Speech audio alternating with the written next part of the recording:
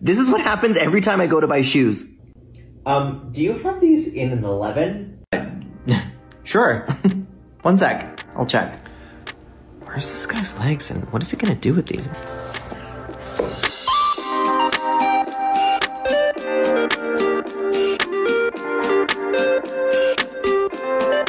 The number one question I've gotten my whole life and will always get, whether it's online or in person, is usually where are your legs?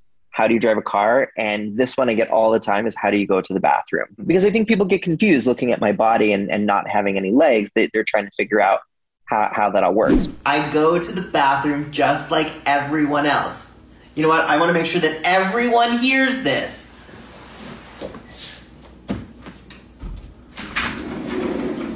I go to the bathroom just like everyone else! I joined TikTok about a year ago, just like sort of when the pandemic started.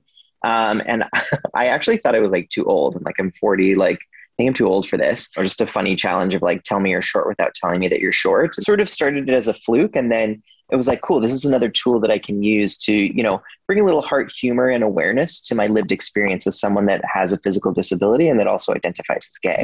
It's the most accessible time of the year for me. The weather is beautiful, which means less barriers for me. Because I don't have to worry about snow on the sidewalk, I can navigate the city in my wheelchair and I don't have to rely on my car as much.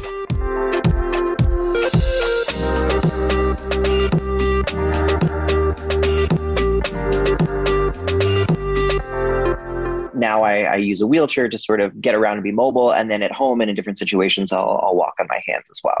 A lot of you have asked, Spencer, do you wear pants? The answer is no, but yes. I don't wear pants. I wear shorts. I grew up in a time where we were told that your disability doesn't define you. We were told that your disability, you can overcome it and you want to be seen as normal and just like everyone else. And you know, now we understand that that's such harmful ableism, both internally and externally in our community and in the global community in particular. I had to learn how to lean into my disability and be proud of that.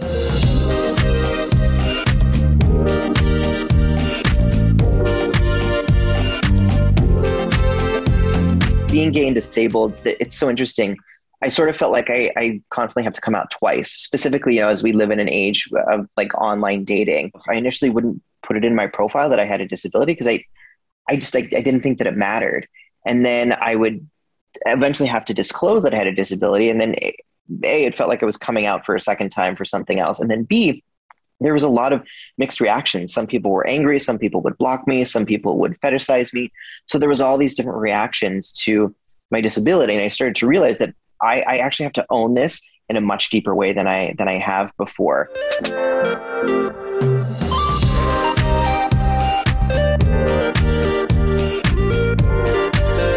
I think what's interesting about the pandemic is suddenly everyone was denied access to the world. And for the first time, at least in my lifetime, everyone experienced what it was like in some regard to have a disability, meaning y'all no longer had access similar to myself. And, you know, as the world starts to open up, y'all will go back to a world that's accessible to you. And I will still return to a world that has a lot of barriers for myself and so many other folks in the disability community.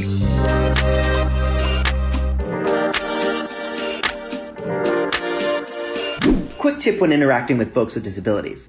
Please don't touch here, or here, or here, without consent.